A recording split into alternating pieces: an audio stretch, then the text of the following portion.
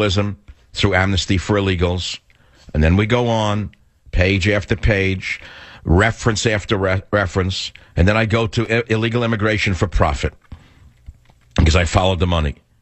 And I say, you may remember the reporting last year about the luxury hotels being rehabbed for the illegal alien children, offering saunas, tennis courts, luxury pools, and more. The Obama administration actually bought a luxury hotel to convert into a facility for juvenile illegal aliens. And then I write about the religious organizations, big religion, who are making hundreds of millions of dollars off this. And then I talk about the GEO Corporation. GEO was awarded almost $1 billion in ICE contracts. Who owns it? Wackenhut Corporation, which owns a lot of private prisons and funded the American Legislative Exchange Council, a lobbying group. They tell your elected officials what to vote on. They tell your elected officials where to eat, what to breathe, and how to operate. They run the country. Are you ready for this? What I'm about to tell you will change your view of politics for the rest of your life. Who is running the company which helps fund ALEC and is behind all of these resorts for illegal aliens? Well, I have the names because you wanted to know the answers. The top shareholders include people you never heard of. It's an international organization. They own facilities in the UK, Australia, South Africa, and the US. The management team includes George Zoley, John Bulfin, Norman Carlson, and Thomas Wiersma. I don't know who they are, but maybe some of these hedge funds are familiar to you. The hedge funds behind this illegal immigration. They include BlackRock Fund Advisors, Credit Suisse, River Road Asset Management, LLC, Eagle Asset Management, Inc., Scopia Capital Management, LLC, Carlson Capital, LP, BlackRock Institutional Trust Company, Hotchkiss & Wiley Capital Management, and Vanguard Group, Inc. If you have any money in any of them, it may be helping fund GEO Group's holding facilities for the illegal alien children.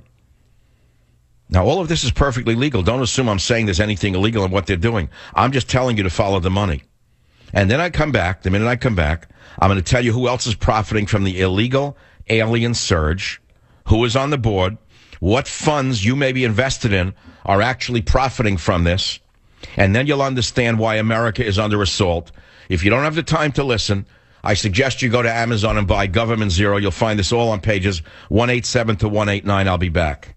Join the Savage Nation. Call now, 855-400-SAVAGE, 855-400-7282. Savage. The Savage Nation is sponsored by Swiss America, the only company I trust with my financial future. Call 800-289-2646 or SwissAmerica.com. There's not a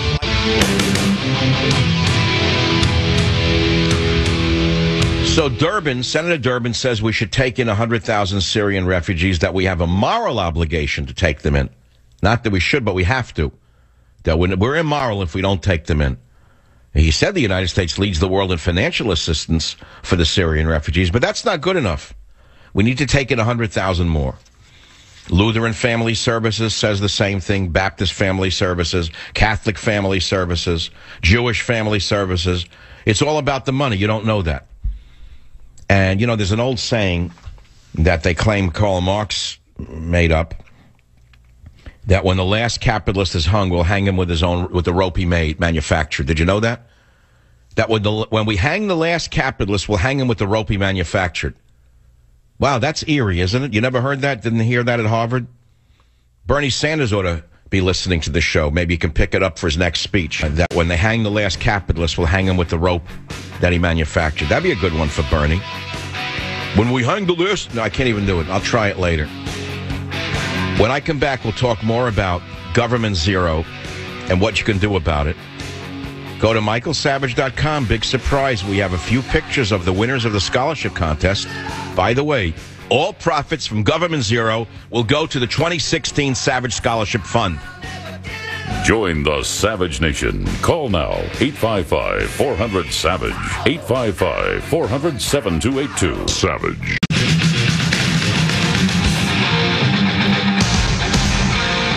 And now, America's most exciting radio talk show, The Savage Nation, home of unprotected talk, borders, language, culture. And here he is, Michael Savage. I don't think we can wait for all the issues that exist between Israelis and Palestinians to be settled in order for us to try to tamp down the violence right now. I think my views are well known that over time, the only way that Israel is going to be truly secure and the only way that the Palestinians are going to be able to meet the aspirations of their people is if there are two states living side by side in peace and security. So his message is really no different than some of the most virulent anti-Semites throughout history. It sounds reasonable. After all, that's what they teach at Harvard. Doesn't it sound reasonable to you? Two-state solution. It sounds so fair and even. Why don't you just cut off the whole South of America and give it to Mexico and the Mexicans who are here and give up your land? Just cut it off. Imagine a line running from, let's say, I don't know, middle of California, north of San Francisco. No, it'd have to be higher than that. I don't have a map in front of me. Somewhere on the West Coast that's right down the middle. And just imagine it running right across America. All the way to the East Coast, somewhere around Virginia. And cut off the whole southern part of the U.S. and give it to the Mexicans and the Central Americans. That's the only way we're ever going to be secure. And let the people from those countries reach the aspirations that that they have been dreaming of, is to give them the land and your house and your car and your mule. That's what that statement is. So Obama's insanity doesn't stop. It gets worse by the day. Jews are being stabbed to death in the streets of Israel, and he's telling the Israelis, give up half your country. That's your solution. Okay, well, now let's go back for a moment to a few things I started in the last hour. At the end of the last hour, when I was talking about Durbin's demand that we accept 100,000 Syrian refugees, and I gave you a wonderful monologue on how, I want to make sure I term it exactly the way I stated it. Here it is. I want to make sure I get it right. How diversity is destroying democracy. Is that how I said? Something like that? Yeah. How diversity is destroying democracy. And it's not the cornerstone of democracy. Right now, it's the destruction of democracy. And then I talked about a term you haven't heard on any other show, which is called crony socialism. Oh, God, steal it. How did Savage come up with another one? Why, we've heard of crony capitalism. That's as popular as many other phrases you hear repeated by the parrots in radio. Crony capitalism. Crony capitalism. Crony capitalism. Vote for Bernie Sanders. Let's not have crony capitalism. But if you look at San Francisco, Nancy Pelosi, Dianne Feinstein, you'll see crony socialism. Where do you think the money goes? Where do you think the contracts are going? They're going to, well, let's just say, let's leave it at that, crony socialism. And from Obama's point of view, no bid contracts and grants to donors and friends of donors, crony socialism. Then we talked about al-Husseini and the Muslims and the Nazis in World War II. And then I quoted from Government Zero, the great chapter on zero immigration. I started to give you the names of those who are profiting from the illegal immigration, including who will profit from the influx of Syrians. And I'm going to continue telling you who they are. You're not going to believe this. If you think it's all left-wing liberals, you're wrong. You're not going to believe, when I get through with you on page 189, who I disclose on the conservative side who's making a fortune off this. I'm the only one in the country who found this. There's not another book, not another show, not another place you can find it but for me, and I'll give it to you for free. Now, for those of you who want to buy the book and will buy the book, I announced something quickly at the end of the hour, which I only mentioned in passing over the last weeks. All profits from the sale of Government Zero will go towards the 2016 Savage Scholarship Fund. Period. Mark it down. Mark it down. I'm not using it for private jet rides. I'm not like some people in the media who... Let's leave it at that. Just let me leave it at that. I don't need to get very competitive right now. I'm sick of them. I'm sick of those phonies. Those with the private jet that steal your money under the guise of one thing and take a jet ride on it, and then tell you that they're Joe Sixpack when they own 14,000 apartments in Atlanta. So on my website, I have a picture of one of the winners. Beautiful young lady. Here are the winning essays in the Savage Scholarship Contest.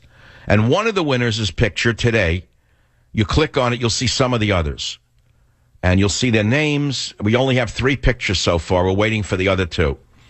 You'll see one of the winners, and then I want you to read her essay, What It Means to Be an American, Heather Fisher. Another winner, is a young man named Alex Peterson. His essay was entitled Obscured Resilience. These are young college students. Another winner is Curtis Butterfield. His essay was entitled Evil Despises Competition. Wait until you see these essays, and you'll say maybe there are people out there who are not being brainwashed who can fight it. You can find them on michaelsavage.com. And if you want to contribute to the Savage, I'm getting ahead of myself, the Savage Scholarship Fund, then you can buy Government Zero. And I'll say it again. All profits will go towards the 2016 Savage Scholarship Fund. I funded it in 2015 with my own money. It's not a nonprofit organization because I don't want the government involved. How do you like that? I wanted no government involvement with these scholarships. That's why I made it a private donation. Do you understand what I'm saying to you? Did I want a bureaucrat from Sacramento telling me who I can give it to? That I couldn't give it to someone who loved America? Are you kidding me? So that's that. I covered that. You want to do it? That's good. Now, I want to go back to exposing to you, or excuse me, exposing for you and disclosing to you who's making money off the surge of illegal aliens and those coming in not only from Central America and Mexico in providing services. We know about the corrupt churches. We know how they've been corrupted under this regime. But then I listed the mutual funds. And if you have a mutual fund, you probably like the percentage you're making every year. But I want you to know which companies are profiting from the illegal alien surge. You may say that you're a conservative and against illegal immigration. Well, here are the mutual funds that hold GEO stock. Are you ready? Vanguard Specialized RET Index Fund, Fidelity Small Cap Discovery Fund, iShares S&P Small Cap ETF, Prudential Jennison Equity Income Fund, Eagle Series Trust Small Cap Growth Fund, iShares Russell 2000 ETF, Vanguard Small Cap Index Fund, Vanguard Total Stock Market Index Fund. Do you get the picture? I'm not saying they're doing anything wrong, but you have to understand you may be profiting from a political decision that you oppose. It's all on page 188 of Government Zero, in case you want to get that list again, because I'm not going to read it again. I'm just getting started. Who is this GEO group, board of directors, that are making billions off the illegal aliens living in luxury resorts? They're not household names. I won't read them to you. One of them is Norman Carlson, former director of the Federal Bureau of Prisons. Huh, I didn't know that. Let me pause right there, I say.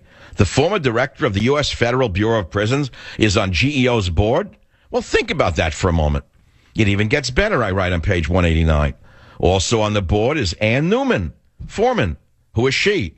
Why, she's former Undersecretary of the United States Air Force. You were told women in the military would be much kinder and more honest. Well, there she is. She left the Air Force, and she's on the board of directors of GEO Group. And as I said, it's all perfectly legal. It's business as usual. Look how well they're doing. There are others. They all came to do good, and they did very well indeed. Again, these are not household names. But wait until you hear the punchline, because you haven't heard it yet. It's on page 189 of the only book you need this year, Government Zero. Are you ready? The Koch brothers, however you pronounce it, David and Charles, I used to call it Koch. I don't know how to pronounce a name like that. Koch, David and Charles, who are two of the richest people in the world, are key funders of the American Legislative Exchange Council, ALEC. There you have it. You thought it was all liberals who wanted amnesty, but conservatives are also guiding forces behind the illegal immigration surge because they own facilities with thousands of unused beds, and they want you to fill them and pay for them. It is big business, big government, and big religion, all in one bundle and getting paid off your back. It is big business, big government, and big religion, all in one bundle, and they're all earning money off your back. All disclosed in the chapter, Zero Immigration and Government Zero. I close the chapter with the 3 pages on Can We Get America Back? I'm not going to read it to you, but I want to read one line. I'm not against immigration. I'm the child of immigrant parents myself. My mother was an immigrant. My father was an immigrant. Everyone living in this country is descended from immigrants, including the inappropriately named Native Americans. They aren't indigenous to America either. They came here from Asia. They just came before the Europeans. That's something else you probably didn't learn in school. Immigrants did help build this country into the greatest nation on earth. And I